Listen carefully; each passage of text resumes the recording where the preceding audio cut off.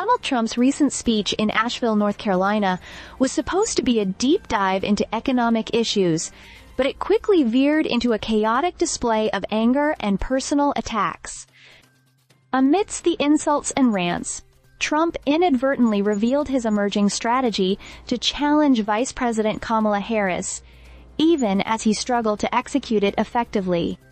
The former president took the stage with a mix of bravado and bitterness, particularly as he faces the new Democratic ticket without President Joe Biden in the race. Trump's speech, ostensibly focused on economic issues, something voters care deeply about, devolved into another round of the same vitriol and grievances that have come to define his recent public appearances. Trump's strategy against Harris appears to be taking shape, though it's fraught with complications. He's leaning heavily into personal attacks, calling her crazy and not smart, while mocking her laugh in a sexist and derogatory manner.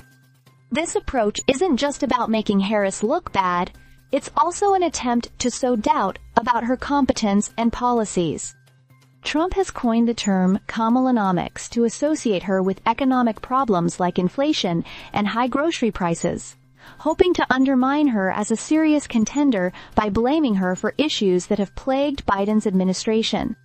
This strategy, while aggressive, is not without risks. Trump is portraying Harris as a radical liberal and flip-flopper, a tactic that has worked for Republican campaigns in the past. He's framing her as someone who has changed her positions on key issues like energy and healthcare to suit political convenience, thus questioning her authenticity and reliability. However, Trump's approach may backfire, especially if it alienates moderate and suburban voters who are crucial in battleground states.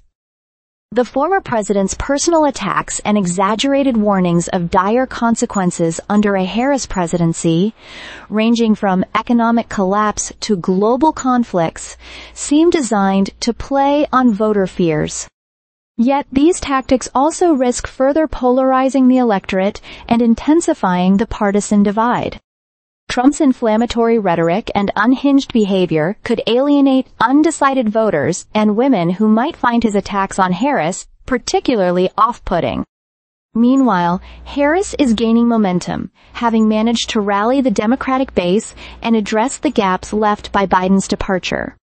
Polls indicate that she has reinvigorated Democratic enthusiasm and is bridging the gaps within the party, particularly among minority and younger voters.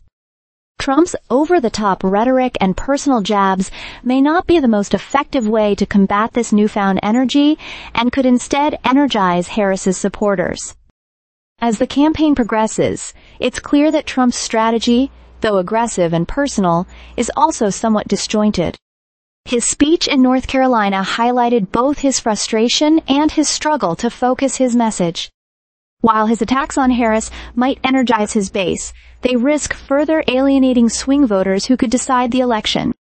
The challenge for Trump will be to find a more disciplined and coherent approach to counter Harris's growing appeal and avoid the pitfalls of his current tactics. Stay subscribed for more videos.